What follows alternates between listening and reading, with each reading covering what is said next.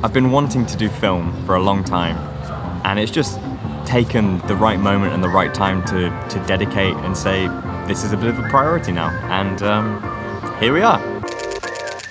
When was the last time I loaded film into a camera?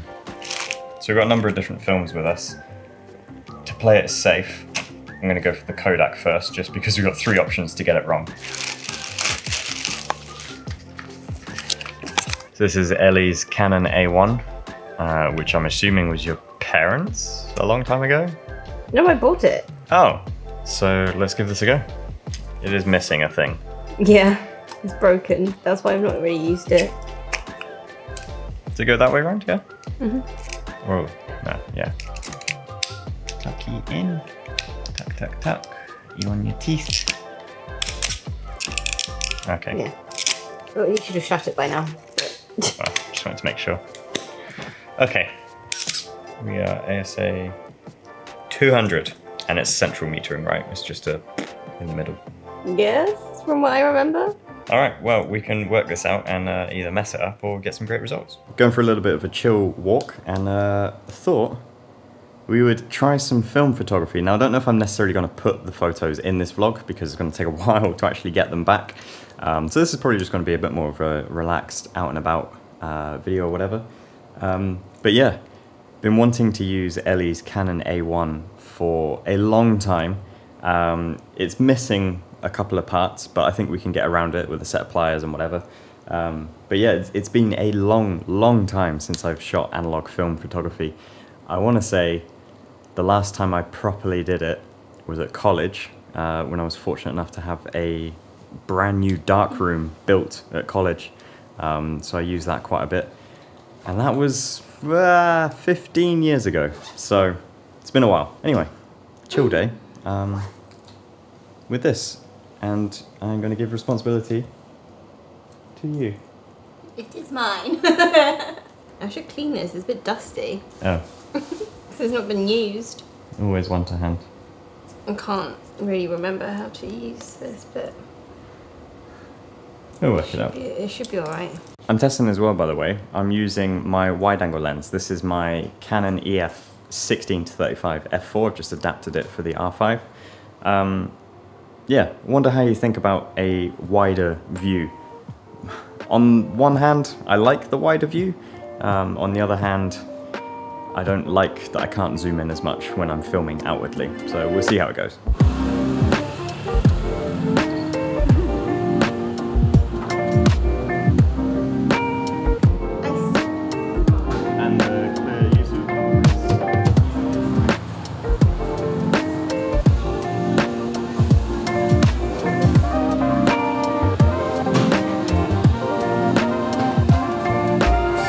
We found this area kind of accidentally, sort of near to our hotel. It's about a 20-minute walk away. There's just so many cafes and stuff in the area that we want to discover.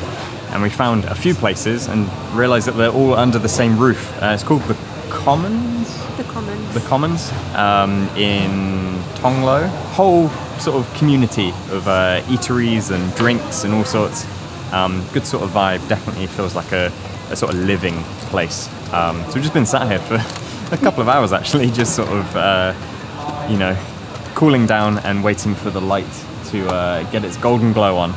And then we can go and take some images and test out if our memory is good on taking analog images and working out the camera. I think we'll be all right. It's, I mean, the Canon A1 is a good camera, so we should be pretty well supported by its metering and other stuff.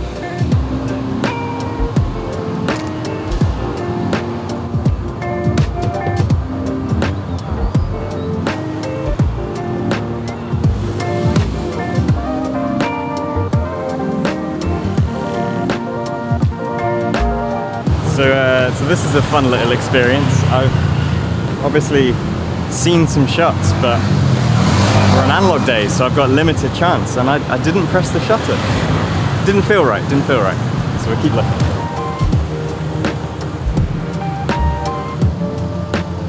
Okay, I'll see if I can get something that comes through. Because I kind of like the bottles and the signage and the stickers, little street crossing. and just wait.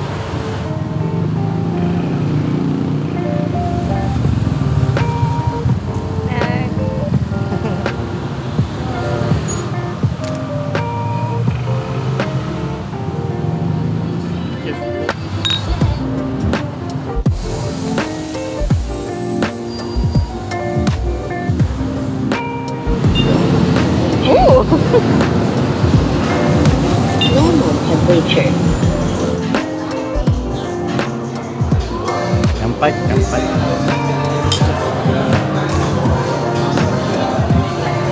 Definitely having a slow day, and not complaining whatsoever. Got myself a pint of Chalawan. I'm not sure how you say it, but this is a local Thai beer. It's a craft brewery down in Phuket. Very enjoyable session beer. I'm really liking it. Chalawan.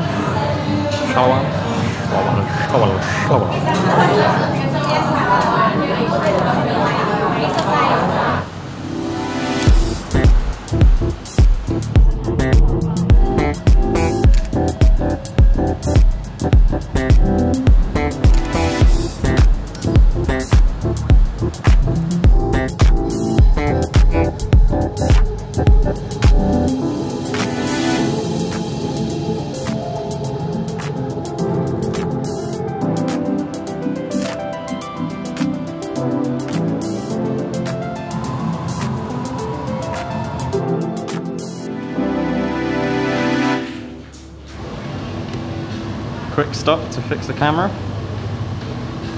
and they did a good job. I'm so happy they fixed it. I'm smiling. There's actually been a little bit that's broken on the camera, and we've tried so many different stores in London. Everyone's just dismissed it. They've said, nah, can't get the part. Come here to this place, Unit, and they went digging through their drawers and tried to find anything that could work, and they fixed it. And very, very happy. Thank you. Thank you, thank you.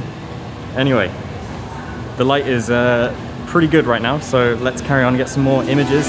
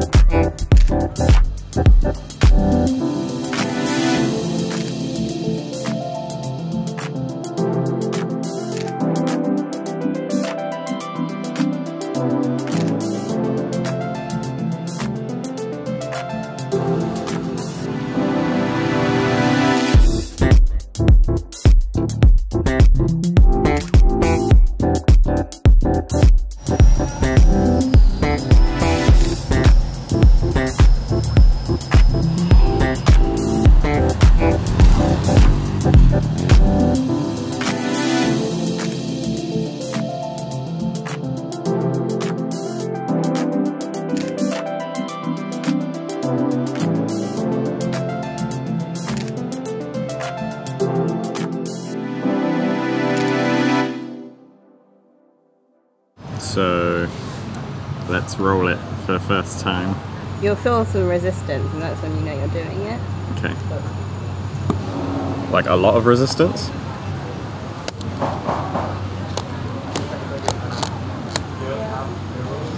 There we go. How far is it supposed to go? You'll hear it like flip. Surely by now. I'm hearing it spin. It changed sound after the first like crunk crunk, but then I was worried that what if that just dislodged it inside. Now this is spinning and that's not.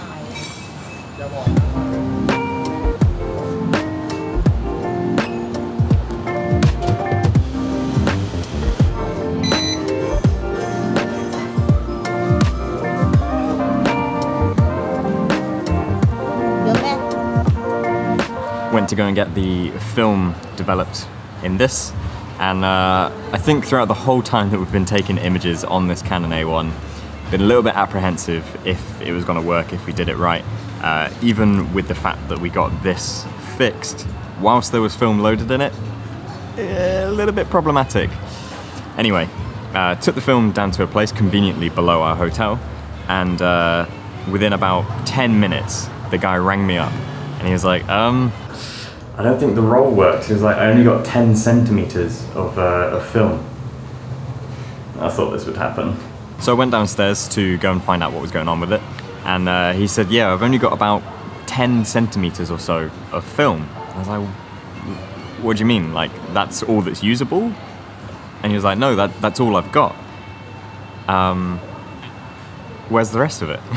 And he showed me the edge of it, and he was like, did you cut it? Because it was into a triangular point. And I was like, no, that's how it comes. That's the end of the film, right? That's the bit that you put into the tab. And he was like, no, this has been cut.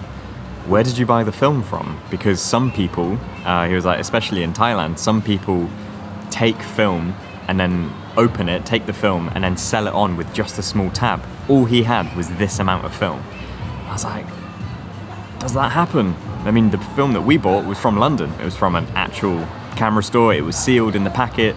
I opened it like it was brand new. Anyway, trying to work out, thinking just go ahead and develop what you can with that small section of film, if you can. And then before leaving, I thought, right, well, I'm gonna load up a new film. Can you watch me do it to make sure that I know what I'm doing here? So I opened it up and I saw the tab shape, which has like more of a rectangle rather than the triangle cut. I was like, okay. Did our film look like that when we put it in? I was about to load it and show it. As I opened the back, boom, that's where the rest of the film was. Quickly slammed it shut. What had happened is the film had snapped halfway through when winding it back in. And I saw it for a split second as I opened the back to load in the new film. And the guy then immediately, felt a sense of relief, because I think he was panicking, thinking he'd maybe done something wrong, because in the rest of the canister there was nothing. So of course that's where the film was. I thought, oh man, I've just opened this in a bright shopping centre. Surely everything's overexposed.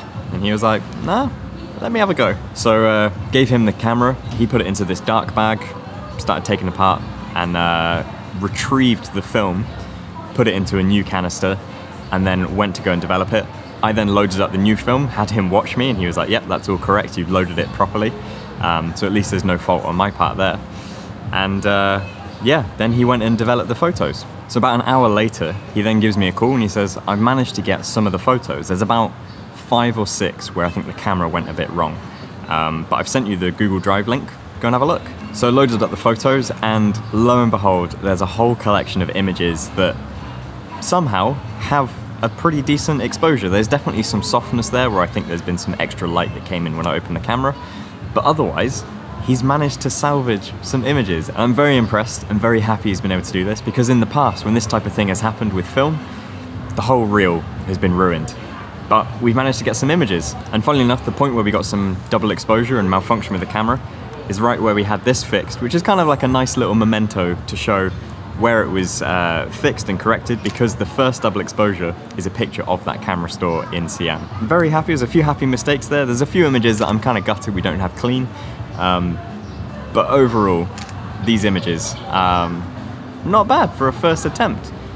We've loaded up a new roll now, and we're gonna go and power through these and yeah, get some more images. This might be a new venture. I've been wanting to do film for a long time, and it's just taken the right moment and the right time to dedicate and say this is a bit of a priority now, and here we are. So I'm probably gonna shoot more film, maybe some more film photography on the channel. I hope you like that, and I definitely want to use this when Japan finally opens its borders and we can get there. So I hope you enjoy these images, and go check them out on my Instagram, and we'll see you in the next one.